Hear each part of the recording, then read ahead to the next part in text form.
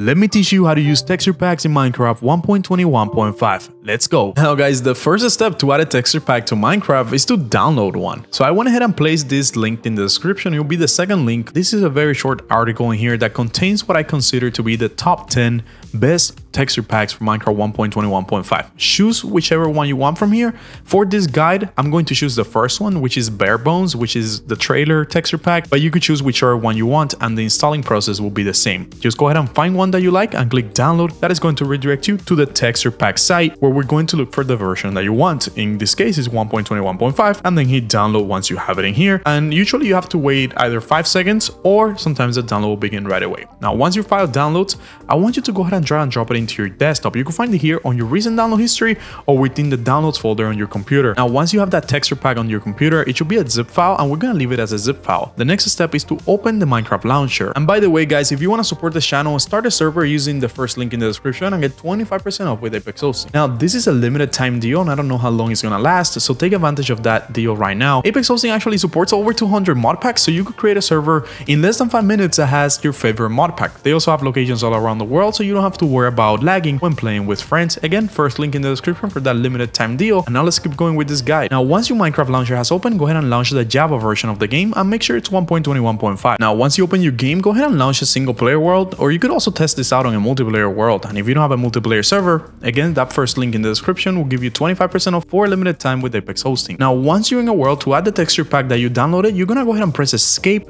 You're gonna head over to options and you're gonna click where it says resource packs. In here, we should see this open pack folder down here. Go ahead and click it. This is going to open this folder right here, which should be empty for you. And all you have to do now is add into this folder the texture pack that you downloaded earlier. For my case, it's Bare Bones 1.21.5, so I'm gonna go ahead and add it in here. Now you can close this folder and launch your game back up. Once your game opens, you should see the texture pack that you added in here. For me, it's Bare Bones 1.21.5, but if you added any different one, you should see it in here. Now you're gonna click on this arrow, which is gonna send it to this side in here. And sometimes it might say something like incompatible, but you could still turn it on even if it says it was made for an older version. Most of the time, it'll still work with the newer version of Minecraft.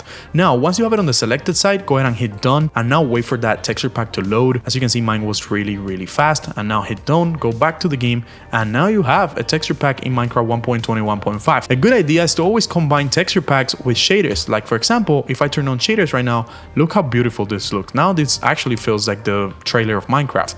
And if you want to also install shaders for Minecraft 1.21.5, go ahead and watch the video that is up on the screen right now. And also don't forget to subscribe so you don't miss out on future tutorials.